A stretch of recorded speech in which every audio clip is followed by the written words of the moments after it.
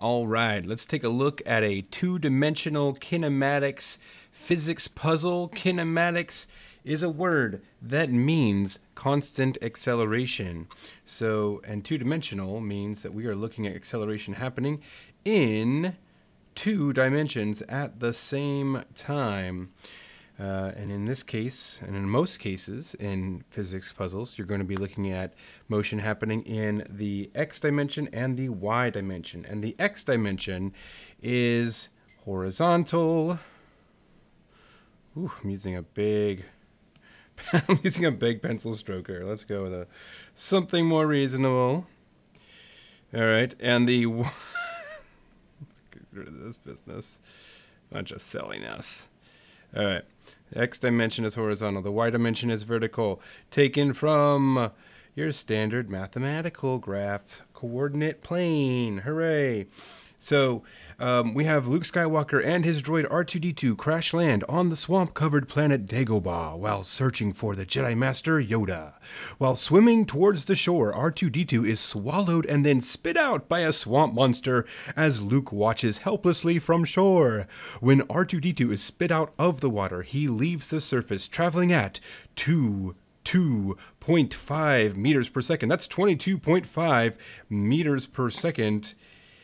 At a 35-degree angle to the horizontal. You may assume that Dagobah has the same gravitational pull as Earth. Okay, so we've highlighted all the information we need to get started. We also have a nice picture here that is giving us that same information right here in a visual form. Okay, good stuff.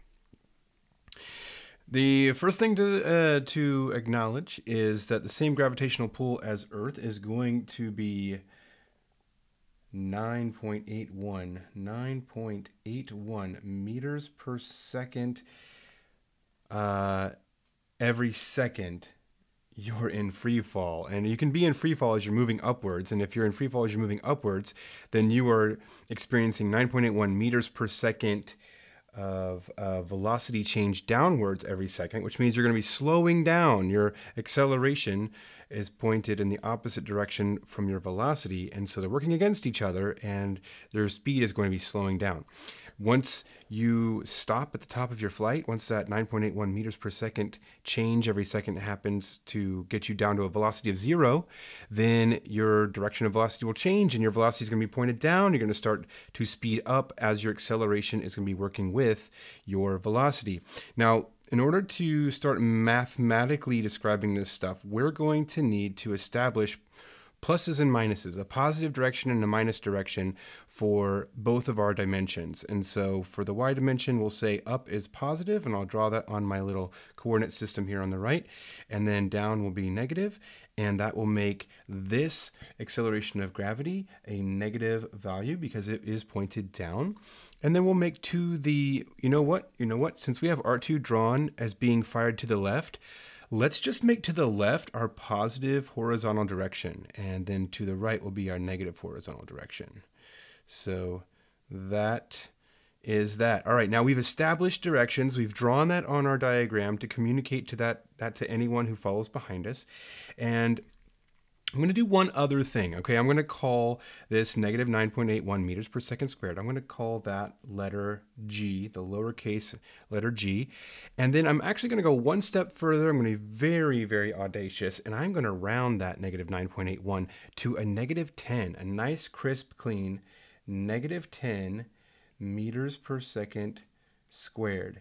And I'm doing that to make my math a little bit simpler, and also because it's not going to make a big difference in how I solve the puzzle. It'll make a small difference in my final answer, but really it's not a huge deal. And you'll see this kind of approximation happen. It's totally allowable and acceptable and common even in advanced placement physics work. So we're going to do that. Now let's start attacking the questions, the puzzles. Let's problem solve here. So how far horizontally does R2 travel before hitting the ground? And the ground is level, and that's kind of key, with the surface of the water. And that's kind of true to most swamps, I guess, where the whole swampland is pretty much level ground.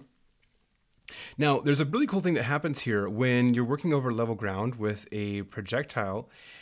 You have a special equation called the range equation, and I'm going to scroll up now and I'm going to start doing some work here. And the range equation was developed, I believe it was developed originally for military purposes, firing cannons over a relatively level battlefield. And you want to know where your projectile is going to land, and you know the approximate launch velocity for an average cannonball out of your cannon. I would call that maybe the muzzle velocity, right? And you know that, and you know the angle that you're going to put your cannon at, and then you know that you're on the planet Earth, or in this case Dagobah. Then you can use the range equation to figure out how far your cannonball will go. Well, R2-D2 is essentially a cannonball being fired out of a monster's mouth, which is the cannon, at a 35-degree angle from the ground, and at 22.5 meters per second for his initial velocity. The range equation looks like this. It's actually some fancy algebra that combines two kinematics equations together to create this. But once you memorize this, you don't need to work out that combination ever again. You can just start with this equation right now. So for range, I'm actually going to use I have to establish my shorthand with you. Here's my symbols that I'm going to use. And I'm going to use for the range, let's say this is over here, this is where R2-D2 is going to land. Okay, so this is going to be our final horizontal position. All right, so I'm going to call that X subscript F for final, and X for horizontal position. And then back here where R2-D2 is being shot, we're going to call this X subscript naught, or subscript 0, because that is his initial horizontal position, or we would say at time 0. And so that's why we're going to use the naught there.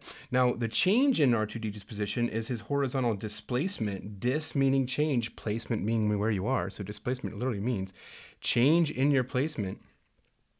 And here is a displacement vector for him. And it's to symbolize change, we use a triangle. So I'm going to put that triangle, or delta is the Greek letter delta. It's actually where our English letter capital D comes from. You can kind of see the evolution of a delta into a D, right, over time. So delta, and that means change in your spot. X marks the spot, right? All you pirates out there are going to know that one for sure. R. Okay, now we're going to use, that is our range, all right? That's the range of our projectile. And so we're going to put that in the front of our equation, because this whole thing is going to give us that range. And that is actually what we're being asked. How far horizontally does R2-D2 travel, which is going to be the range.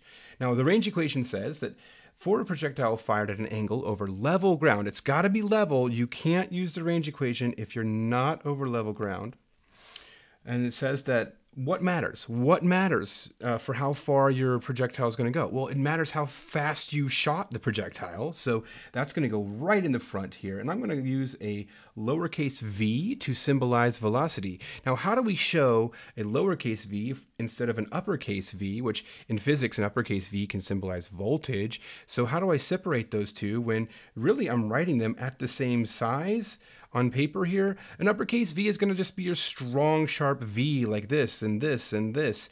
A lowercase v is going to have a little, I call it a Nike swoop, but it's really kind of just like a little soft edge to it there on the left. And that's how I'm going to draw my lowercase v's for velocity. So there is our velocity. And how do we say initial or at time 0? We're going to put a little subscript to label this at time 0. So a naught or a 0. And it really matters how fast you fire it, so we're going to make this squared in the equation. All right, so your range is dependent on your initial velocity squared. Now it's also dependent on the angle that you fire your projectile, so we're going to multiply this by the sine, and there's some fun trig as to why sine is coming in here, trig being short for trigonometry. But again, you'd have to work out all that, and I don't want to take the time. This is already going to be a long enough video as it is. So sine is going to sine of 2 times the angle that we fire our projectile, and I'm going to use this Greek letter theta. Theta is a Greek letter, and it looks like a 0 with a horizontal line through it. And that's going to mean angle. All right, so that's going to be our angle measurement in degrees. You've got to do this in degrees. So if you're using a calculator, then make sure your calculator is in degree mode. And so sine of 2 times the angle that we launch at.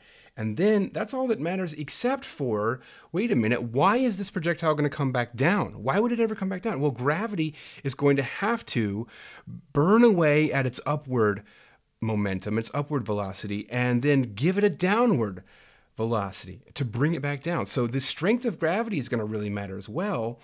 And the stronger the gravity, the shorter the range, right? It's not going to go farther on a planet with a gravity that's going to pull it down quicker, right? So right now what we're saying is that the range is directly related by saying that it's equal to, we're saying it's pretty much directly related to the initial velocity. So if the initial velocity is faster, then this whole side will get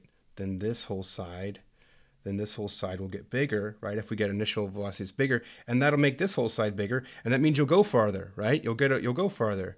So they're directly related. All right. Now, the angle, okay, the angle here, the angle matters. If you fire this thing like at a 0 degree angle, it's not going to go very far. It's just going to thud right into the ground, right? You're firing it like horizontally at a 0 degree angle, and here's the ground. It's just going to go like, hey, that's not a very big change in x. But at some point, if you angle it straight up, it's just going to go up and come back down, and it's just going to like right there. It's not going to have a very big change in x either. It's going to pretty much be a 0 meter change in x. So there's got to be a magical point here, and at sine of 2 theta, that would be sine. The magical point, by the way, is right in the middle of these two. So right in the middle of 0 and 90 is 45 degree angle. That's that right there. And sine of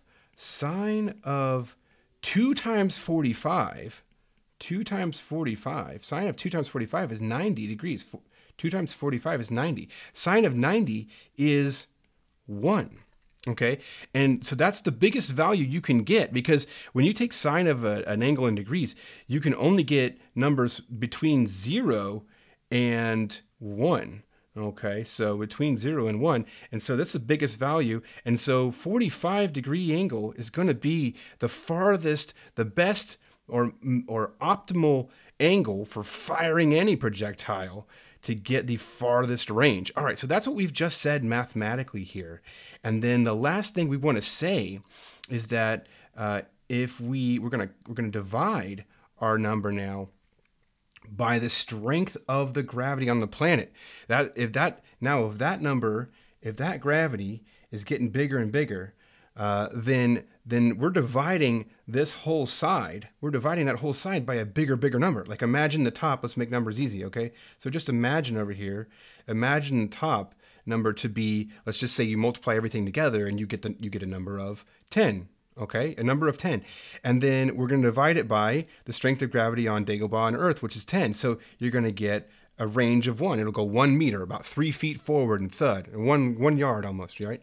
And a little more than one yard. But all right, so but if you have the same initial velocity, the same angle, so everything multiplied together on the top comes out to 10, but then the gravity's stronger, like on a planet with twice the gravitational pull as Earth or Dagobah, then you're only going to go half the distance.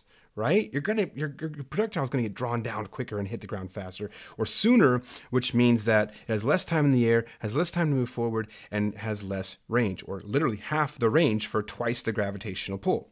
Okay, hopefully that makes sense. And then hopefully now you know why we have what we have in the range equation. And I'm a very big proponent of, I'm not going to just show you something without explaining why it's cool or why it looks the way it looks, because really you're much more educated to understand this equation and why it looks the way it does than just to be able to memorize it and just chunk it out, okay?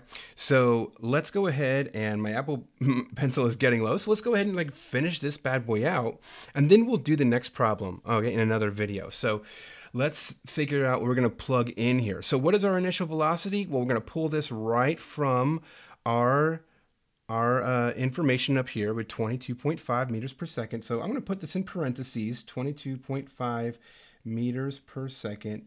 Whenever this is called substituting for your given information. All right, so we're substituting for these variables. So I have a variable of v sub naught, v sub 0, and now I'm substituting for it. And whenever I substitute, I put that number in parentheses. It's just a thing I like to do. It helps me feel organized.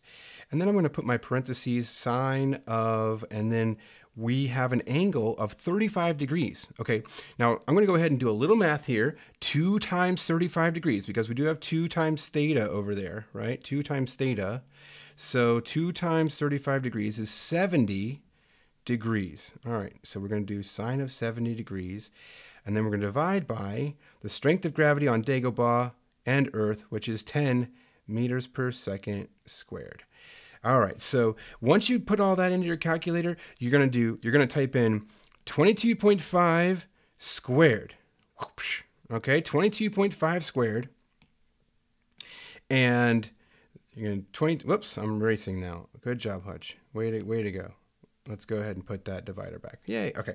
22.5 squared, and you got that taken care of. Okay. And then you're going to multiply it. You're going to do sine of 70, and then you're going to multiply those two.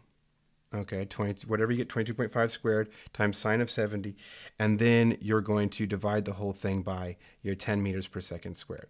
Okay, make sure that you are being careful about the way you put it in your calculator so that you do get what you want. You don't want to do all this work and then not be able to put it into the machine so that the machine can tell you the answer. Okay, so now what is our range for R2-D2? The answer should come out if you put it all in your calculator correctly. I pause this video now and make sure that you can put this in your calculator. That's a huge thing. Make sure your calculator comes out with what I'm about to write down, because if it doesn't, you might have put something in correctly, in the wrong order. You might have not been in degree mode. If your calculator is in radian mode, then you're going to get something different for sine of 70 degrees than you should. So, but here is the answer. If you put it all in correctly, all into your calculator correctly, not if you put it incorrectly, as in wrong. 47.6 meters. All right. Now, I like to put a box around my answers to be like, yay, everybody, look, look, look. Okay, I like to do that to really let those answers shine and help somebody follow my work if they need to see that's the end right there. All right, thank you so much for learning about the range equation with me. Hopefully that was helpful. And I really recommend, if you're in a situation where you have a high stakes test coming up and you need to be able to do kinematics quickly in a timed situation, memorize the range equation, but please make sure you memorize that you can only use it for two-dimensional projectiles fired over level ground. If you're looking at a cliff, this is not gonna work. All right, everybody, thank you so much for watching. We'll look at part B to see how much time is R2-D2 going to be in the air while he travels forward those 47.6 meters in our next video, and we'll see you there. Bye-bye.